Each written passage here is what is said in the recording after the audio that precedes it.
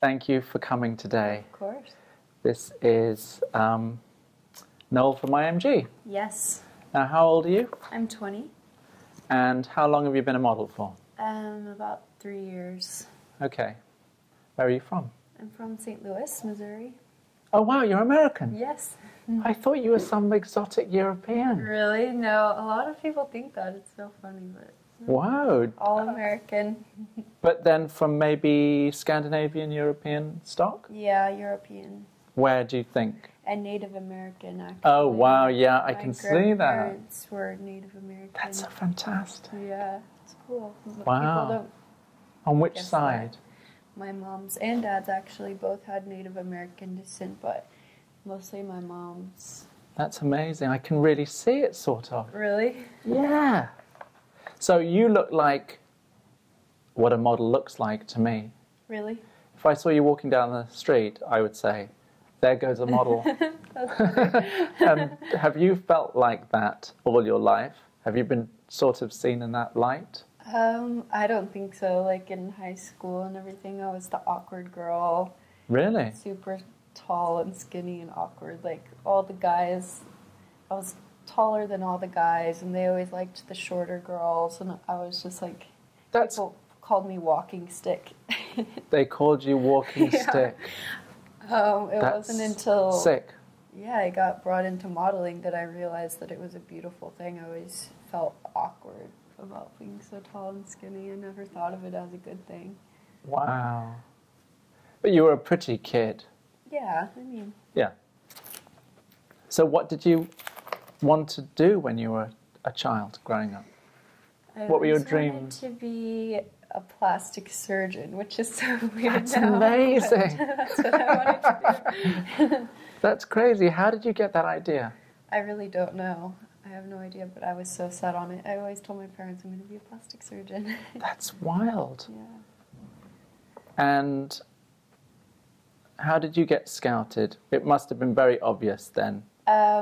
At some point. I was scouted actually on Facebook. My sister and I, by Fort Chicago, they asked us to come into the office for like a meeting to meet us in person, and we went in and they signed us, both of us. What's the age difference between? We're a year and a half apart. And you're the older sister? Mm-hmm. Okay. And she's not doing it anymore. She goes to nursing school now. Yeah. Okay. But so you had a sort of medical, yeah, shared medical ambition. Exactly. That's funny. So why didn't she continue? She just has a different kind of personality, and it wasn't for her. She's very meek and sweet and shy. And you're not? You're more outgoing? Yeah, I think I'm also very chilled, but I'm more outgoing and like tough. I can handle criticism and tough situations. Wow. What's your zodiac sign? I'm a Libra. Okay, that's the second Libra. Really? I'm sort of doing a tally as we go. Wow. So, tell me the story. So you got scouted, and then did it happen very quickly after that? It did. Yeah, I got scouted.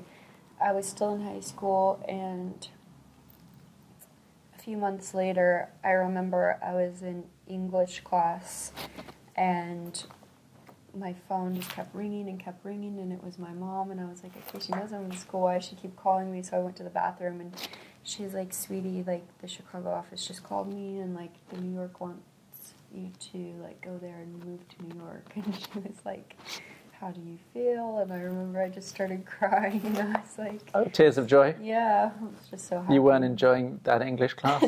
No. You wanted out? Yeah, but it was a tough choice, because I was playing sports and had my life and my friends, and it was hard to decide if I wanted to leave all of that, but... What sports were you? Soccer. Oh, wow. Yeah, okay. Soccer. Did you love it? Or I enjoyed it, but... I mean, I felt like this was a once-in-a-lifetime opportunity. So, sure. I went. My mom came with me, and I visited for like a week and a half, and then decided to move back. And did you go to a model apartment? I did. I started in a model's apartment. I actually had a really good experience. We had a nice apartment, and That's good. I was great friends with all the girls. We had a lot of fun, and it wasn't horrible like anyone says. But Because I've had a couple of stories that were Yeah. unpleasant, yeah, that the girls weren't particularly friendly yeah, with one another. I And actually had a good experience. That's It was good great. for me. Yeah, so did you make a transition from that to your own apartment now? yeah. And did that come with hard-earned cash? I did. Yes. All my own money. Yes. So when did you start working immediately? Yeah. I mean, not consistently, but I was working, like, good stuff here and there, and then it just, developed into more consistent work. And so, do you feel like a model now? I mean, you're resigned to the fact that that is your job? I am, yes. I feel like a model now. Do you think you'll make as much money modeling as you would have as a plastic surgeon? That's an interesting question, isn't it? Interesting question. Because those guys make a fortune. They do. Girls. Well, I guess we'll just have to find out. Yeah. That's fantastic. So, do you love New York? I do. I love it. It's so different from where I grew up, but it's really nice. Did you grow up in a small town? Or It's not really small. The population's like 300,000, so it's not small, but of course it's not like New York. And I think just the people are different. You know, like Midwestern people are very, very nice, but very close-minded too. And something like this I don't feel like I would ever have been exposed to it if I wasn't scouted, Sure, 'cause it absolutely. just isn't something people think about there. I would have never thought, like, oh, I'm going to go to New York and be a model. Would you have stayed local, do you think? Or do you think you might have travelled abroad out of your I don't circle? think I would have stayed local. I think I would have You would have? traveled somewhere still. And have you worked abroad yet? Yes. Where have you been? London, Milan, Paris, like tropical places. Oh, yes, of course. Do you do swimwear and all that kind of stuff? Because I do a little bit of it. Uh-huh. I'll just like some stuff for free people, Mm-hmm. swimwear for them. What do you want to do? Are you ambitious? I am. I think, well, it's tough because what I want to do kind of contradicts itself. I like to do high fashion, like I like to do the shows and everything like that, but I also want to do Victoria's Secret. I think that's one of my main goals. So you want So the it's fame, like super commercial, yeah, but also the high fame, the fashion. money. You want it all, basically. You want I want it all, the yes. credibility of high fashion Exactly. with the cash of that. Yes. That's great. Well, there's no reason why you can't have it all. Yeah.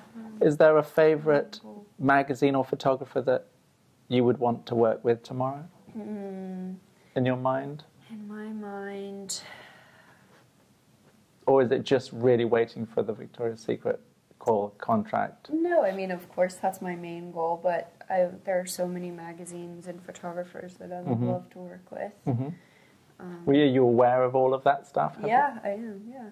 So was that education something you got after you joined? Yeah, definitely. So you didn't know anything about anything before then? No, I didn't. Okay, but you sort of educated yourself? Yeah, I've just done my research and, saw what other girls are shooting, who they're shooting with, looked at all the photographers' work, the magazines, the models.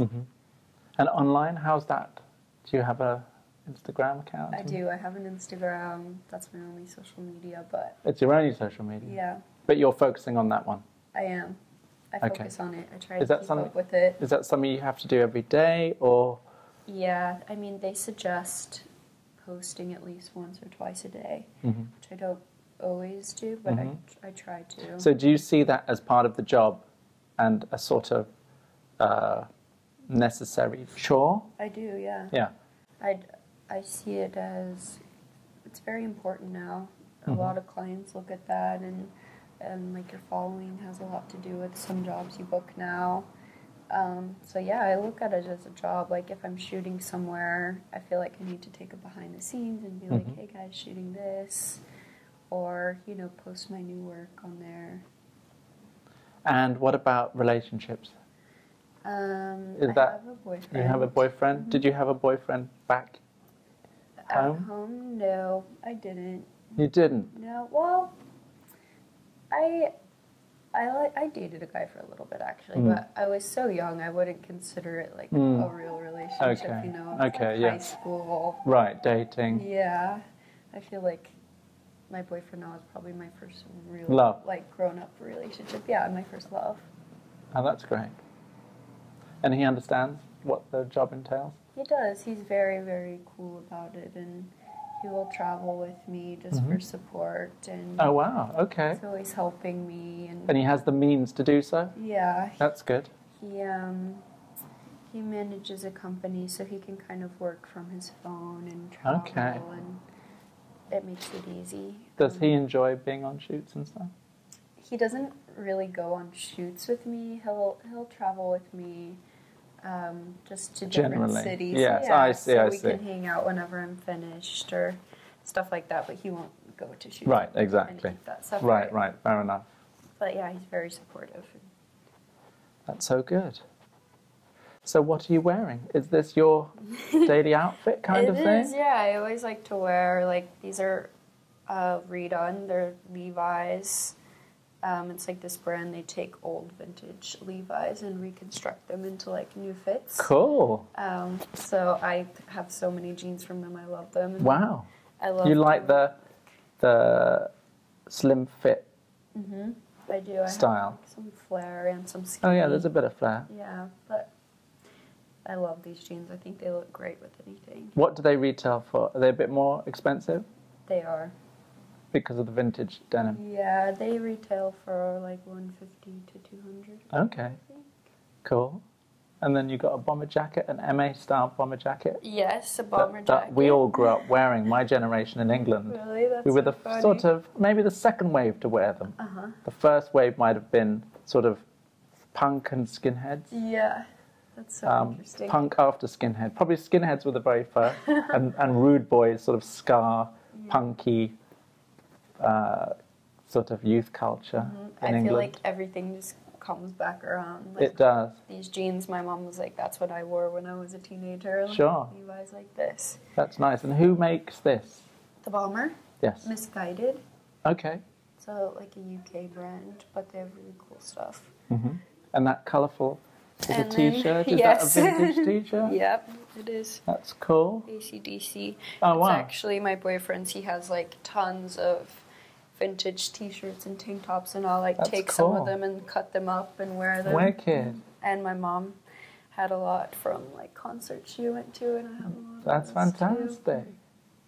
So, no overcoat today, even though it's quite cold. No overcoat. And you're today. not cold. I was a bit unprepared. No, I'm not cold. You're good. I'm actually fine. Yeah. So, Noel, I was wondering what you think are the qualities that make for a good model. That's good. I think you have to be very hardworking, open-minded. I think you have to be able to take constructive criticism and not take it personally. I think you definitely can't be too sensitive. I feel like you have to have kind of a hard shell and just not take things personally, because it is all about us, but it's also a business, and you never know what a client's looking for.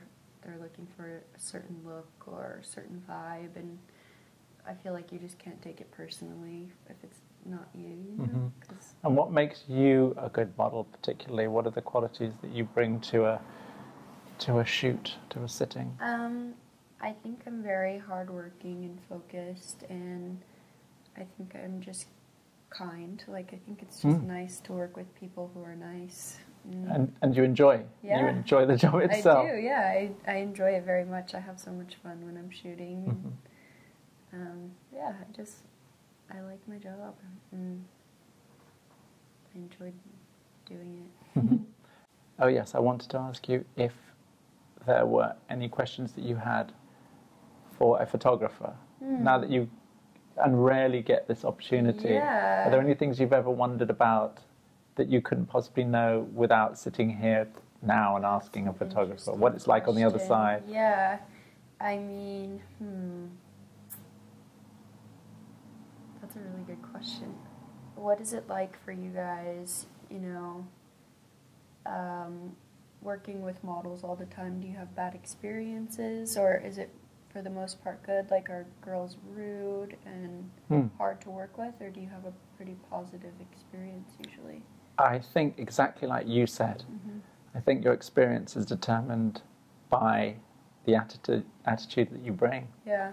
And if you really love what you do, and if you really love models, if you really want to share in that love and appreciation of beauty and fashion and life and energy, then you're always looking for the positive and the beautiful and the kind in the person when they first make themselves apparent to you. You know, even when they come through the door, the first impressions are important. And then you're responding ultimately as a fashion photographer to the job at hand as well, which is a particular idea and a particular girl to go with that idea, to embody and give life to that idea. So that ties into your idea of not taking it personally, because you can't possibly know any of that. I think it is possible to have bad experiences. Meeting the model beforehand mitigates that, stops that from happening, because at least you know what they look like. And you have a sense that they're going to look good in the clothes, and you're going to like them and get on, and that they sort of have the requisite qualities that you're looking for. But it is funny, because sometimes photography and the process of actually taking the picture is different. And I think I mentioned this in the past, but I always find it strange in a way, and then not, that once the picture is ready to go, that the model ceases to be herself somehow. And all of the life and energy and uniqueness of who you are and how you move and how you act sort of goes away, because now we're focused on the job at hand. And I think great models can have that balance between giving the picture, giving the client, giving the job itself what is required, but also bringing of themselves totally. So there isn't a demarcation. You know, they are themselves to the maximum, but channeling that energy or focus, as you said, into delivering the final result, the end result, which is the picture that says it all. And a photographer can help a model achieve that. You know, I think it always helps if you sit down at the beginning of the shoot to discuss what the idea is. And I've heard models say that sometimes whatever mood boards and means of communication that the editor and the photographer have shared aren't necessarily carried over to the model, which I thought was quite strange, because you're the person who needs to understand in a way even deeper, because you have to be it and create it. You're creating it and being it. And it helps if you have a point of departure. So with younger models and inexperienced models, you can always have the situation that they don't feel confident enough to be able to get out of themselves. And I once had a negative experience where the model said, "I don't want to be looked at." Referring to the crew, that she wanted the crew to leave. But ultimately, she was very mistaken about what's required, because the job itself and the job description and title is someone who is looked at. It is the very essence of what it's all about. So there's that. There's being looked at and being comfortable in yourself to be good with that. Liking yourself enough not to be self-conscious in that. And then, like a great actor, being able to have the courage almost to be able to then leave yourself behind and and become something else Yeah. in the pursuit of playing the role. So I think that's really important, not having an ego enough to worry that you're looking stupid or silly, Yeah, or I think that's very not important. how you imagine it to be, or what you think is good or bad or cool, just to be in the moment and to, as I always say, simply give. Yeah. It's that willingness to give of yourself, which is number one requirement. Yeah. And then all else follows from that, because if you're a giver by nature, everything happens. Yeah, everything just falls into place. It's all in honor of that initial spirit of giving. Yeah, absolutely. And then you're giving to the photographer, and you get back in return. You know, the law of reciprocity is that energy out equals energy in. Definitely. So it all makes for a great creative experience and moment. I agree with that completely. Yeah. So that's always my advice to young models who might not have ever been told that it's about giving. And therefore if they only knew, they'd at least be able to think about it and think about whether they can do that. Yeah. But being able to let go of yourself, not take things too seriously, to be able to play, but to be serious, to be focused, and yet to be loose. Yeah. It's like life, but it's like living every moment. We're all playing a role. Yeah, absolutely. There's always politics involved between people. There's always energy that has to be negotiated.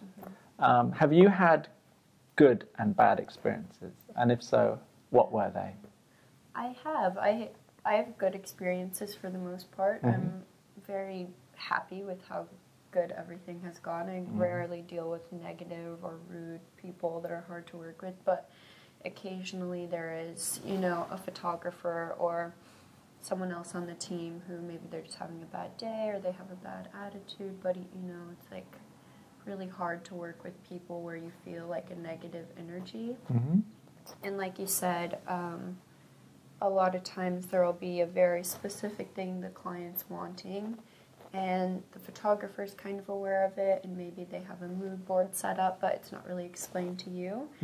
And, I've been on shoots where the photographer will explain what they want, and I'll give exactly that, and then the client's like, oh, but actually we want this. And maybe it's things that totally contradict each other. Totally. Like, we want you to be very beautiful and feminine, and then it's like, well, can you be a little bit grungy with it? And tougher. Yeah, and then it's like, it's confusing to me when they're not exactly sure what they want, and maybe the idea isn't relayed to us in the right way, because it's confusing when you're not sure what they want.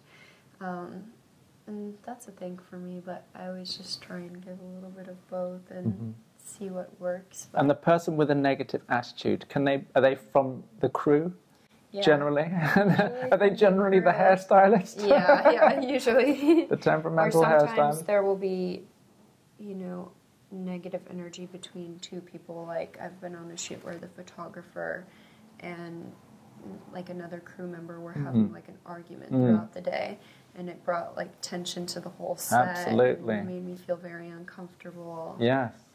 Things like that. Right. You just can't control, and you just have to do your best to block out everything that's going around and just give the photo. And what was a high for you so far? What has been the peak moment, looking back, that you'll cherish? If it all had to end tomorrow, what do you think is either one shoot or a period of time or whatever it might be?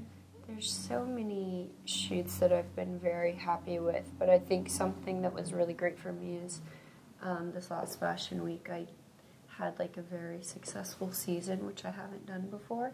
So that was a really cool moment for me, and I felt really happy with how everything went, because I feel for the most part I do a lot of shoots that I'm happy with and things like that, but I've never had a successful Fashion Week season. So great! Congratulations, that's the That's first. great for me. Yeah, thank you. So did it involve all the various territories? You did Paris and Milan and everywhere? I did, yes. And did you walk some great shows? I did, yeah. And you didn't have a favourite? I think my favorite was Elle. I got to open Elle. Oh, that wicked. was very exciting. That's for me. fantastic. It was also the first show I've ever opened, so I think that was kind of a surreal moment for That's me. amazing. So was it nerve-wracking in any way? Or you just felt In a excited? way, but I just felt excited. Yeah. Yeah, in the moment I was just like, this is what I've wanted, I'm excited. I Wow. just have to Let give me it my say all. that's the peak Yeah. experience then so far, Yeah. opening a show for a Yeah. major designer during That was Fashion Week. something huge for me. That's fantastic. Well, long may it continue. Yes. And I'm really impressed by your attitude. Oh, thank you. I think it'll all happen very, very naturally now as it started. So may it continue. Yes, hopefully so. Thank you so much for Thank coming and you. talking to me today.